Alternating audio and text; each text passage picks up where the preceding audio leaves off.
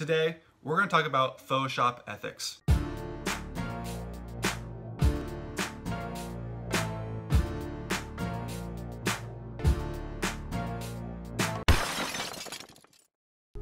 PhotoShop is a very advanced raster image editing software.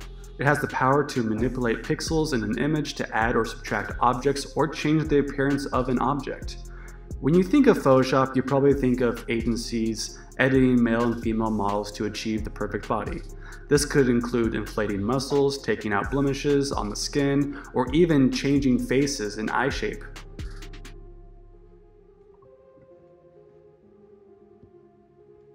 When we see an image of someone on any form of advertising, we have to keep in mind that we are actually witnessing a highly edited person.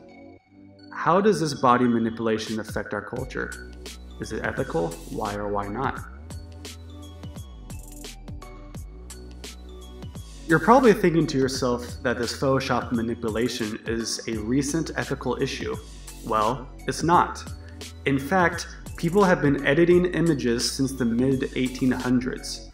Of course, Photoshop didn't exist back then, but instead, photographers used chemicals in the darkroom to manipulate images. So let's take a look at some examples and determine if these changes are ethical or not ethical. This is a photograph taken during the Civil War in 1864. As you can see, General Grant is on horseback in front of his troops in City Point, Virginia. A great photograph, right?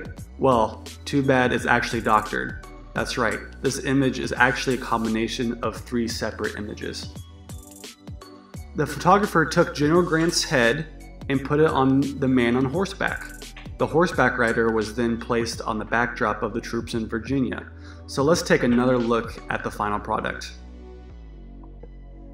Let's fast forward to World War II. This is a photograph of Italian dictator Mussolini taken in 1942. Mussolini was always conscious about his image and was obsessed with being portrayed as a fearless ruler. But in real life, he wasn't even able to ride a horse.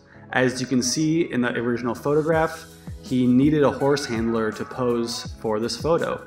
The handler was swiftly edited out of the picture. This is a photograph taken during the same war. This image shows the burning of Berlin and Russian soldiers raising a flag.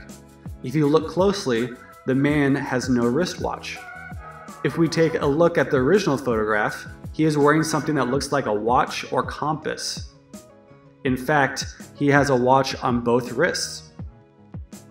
Before publishing this original photograph in a Russian magazine, the editor-in-chief requested that the watch or compass be removed from the image in fear that it would be interpreted as Soviet soldiers looting during a time of war. And that would not be good publicity.